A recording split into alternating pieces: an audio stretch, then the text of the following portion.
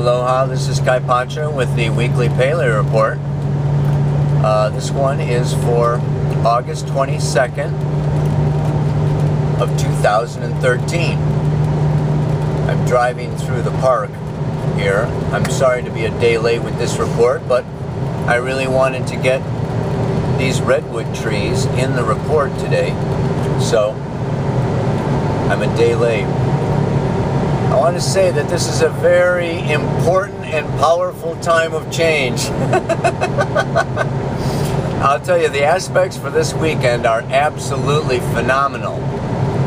We've got so much going on. I have to give you a bunch of astrology before I give you the full report, because what's happening, I mean, right now the moon is in Pisces. Tomorrow it goes into Aries. It's going to join with the planet Uranus and create, along with Venus, Jupiter, Pluto, Lilith, a grand cross. This grand cross is extremely, yeah, I'm going to talk about it at length, but Venus, you know, we went into Libra, so we have Venus opposite Uranus, and that's only going to be for like this weekend. It's going to move on, and it's just, you know, joining together with that Jupiter opposite Pluto, which is going on for quite some time, but it's creating this grand cross. And if that was not enough, we also have the Sun joining together with Mercury this whole week. Sun conjunct Mercury. They both go into Virgo and come into an opposition with Neptune. So we have this grand cross in the cardinal signs, Venus, Jupiter, Uranus, Pluto, at the same time that we have the Sun conjunct Mercury opposite Neptune. So now what I would normally do after giving all of these astrological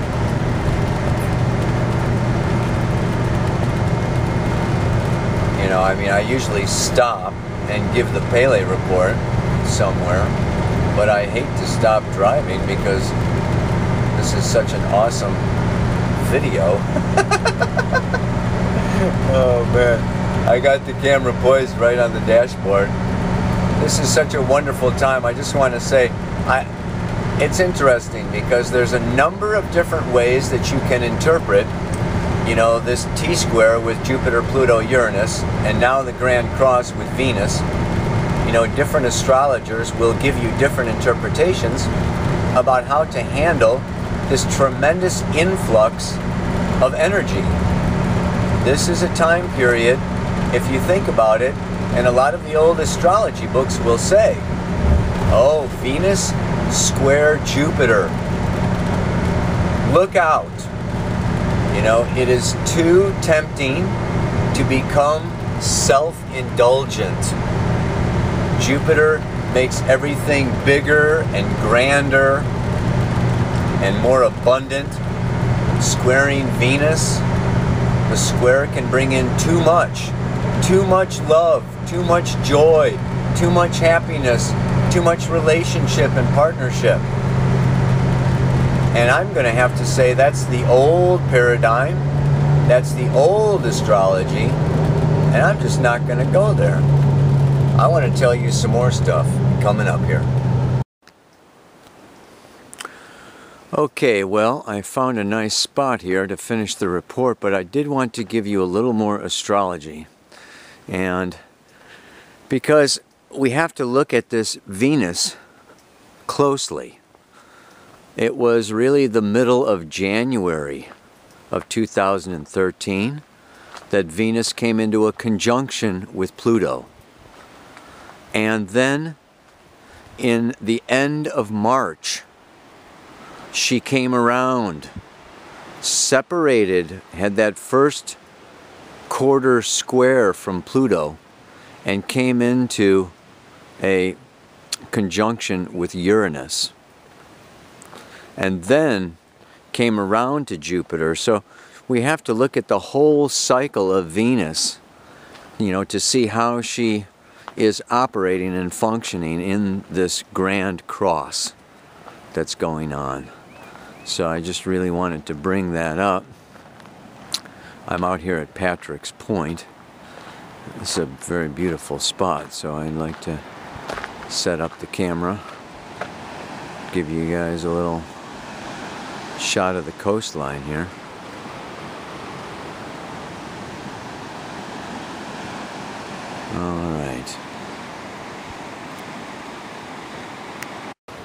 All right, well, I hope this is good.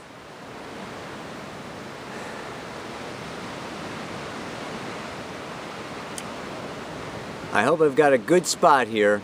I want to get to this report. Woo! It's been so hard, this moon in Pisces. I just want to relax and kick back and take it easy and let go. Woo! I'm sure it'll change tomorrow, Friday, when the moon goes into Aries, joins together with this Uranus, and we start really cooking along. But when I think about this grand cross, Pluto, Uranus, Lilith, Jupiter, Venus over here.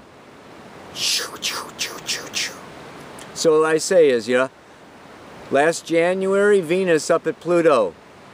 Then comes around late March. She's over here on Uranus. 3 months later, yeah, June, she's down here with Jupiter. And now she's coming around into Libra. This is the cycle of Venus, Aphrodite. She is the ruler of Libra. She went into Libra, and she's going to be powerful here. And this is about love. Last January, the seed was sown. Venus comes around to Pluto in Capricorn.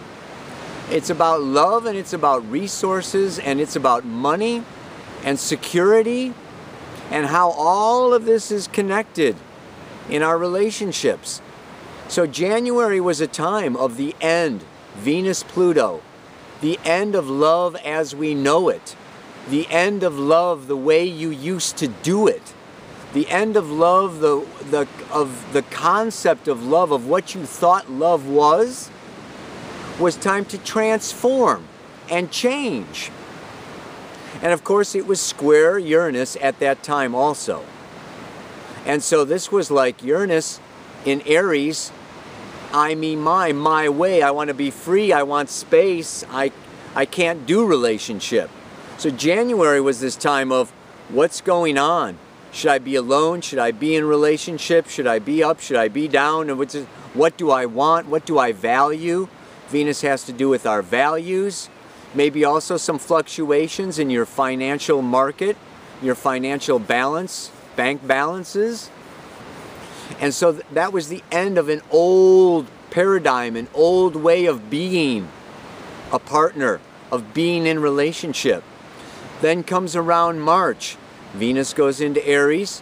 Last week of March, beginning of April, she's sudden, maybe an unexpected love, an unexpected new situation, unexpected relationship, unexpected source of income, new ideas, our kind of genius punching through, punching out. And then in June, right around the solstice, she comes around and joins with Jupiter. You remember the Venus-Jupiter conjunction. Openness. So the big picture here, this Jupiter opposite Pluto I talked about before. Now last week I talked about Jupiter square Uranus. It's there a couple days ago. It's still there now. This is all a time of, well, let's move to this last. So now we're coming into this grand cross, this weekend. And all I can say is there is a time and a season for everything. And a divine purpose under heaven. It's an old Birds song. It's actually from the Bible. But this is a time. Sun, Mercury opposite Neptune. Mars going into Leo.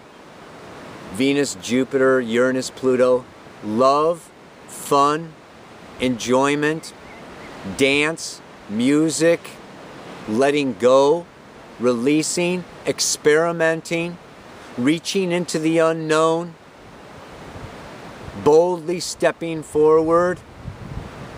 You know, if you did a birth chart this weekend for a new business that was being founded or started, you would look at it and go, whoa, you know, this should be a new Hollywood production company.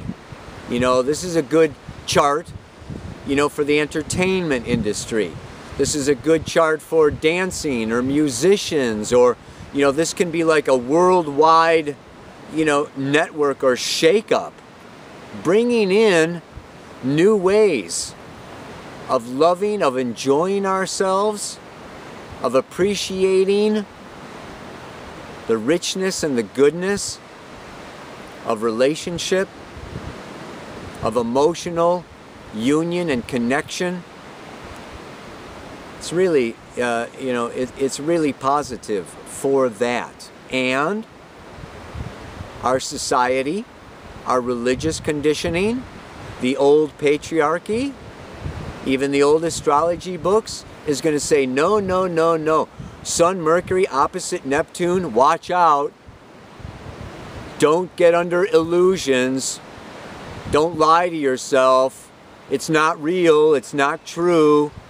And, you know, Venus, Jupiter, that can be, you know, diabetes, too sweet, too sugar.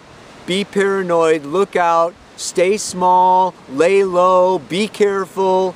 Don't have too much sugar. Don't have too much fun. Don't, you know, don't go dance too much. This is what you know, my values. New Paradigm Astrology says no. We spend so much time being afraid. We spend so much time being small, being ashamed, being guilty. These old religions and these old archetypes, these old hierarchical laws and rules are trying to suppress our personal joy, our personal power. Our power is connected to our joy. When we're happy, we don't need to follow all those rules and do what they say. I'm fine just like I am. We are all fine just like we are. This is Jupiter in Cancer, and it's opposite to that Pluto. You should be something else for everybody else. No, no, no, no, not now. Not now. Now is the time. Yeah, this Venus coming around is doing relationship and partnership a new way, doing it differently, and that is to take myself into the equation. Take yourself into the equation of your relationships. Don't do it in the old codependent way. This is a way of really being clear. And Pallas Athena is the co-ruler of Libra. So Venus here, you know, in Libra is very balanced, justice, the goddess of wisdom. So it's communication, it's an air sign, it's experimenting, it's reaching out. So I just want to say, don't feel guilty, don't stay small, don't get paranoid. Actually let yourself go. So the mantra for this week is, the path to joy and happiness is laughing and dancing along. The more I sing, the more I see that life is but a song. Breathe into that. We're not in these bodies for that long, really. In the course of infinite time and reincarnation. You're not this old for that long. You're going to get older. Take life in the moment and enjoy it. And these aspects are like, oh yeah, wow, This kind of week doesn't come around very often, man. Have a good time. The path to joy and happiness is laughing and dancing along. The more I sing, the more I see that life is but a song. Namaste, aloha, so much love. And if you're late, that's fine. Take it easy on yourself, at least for 1 week, huh? Just take this week off. Indulge yourself a little bit. You deserve it. Yeah.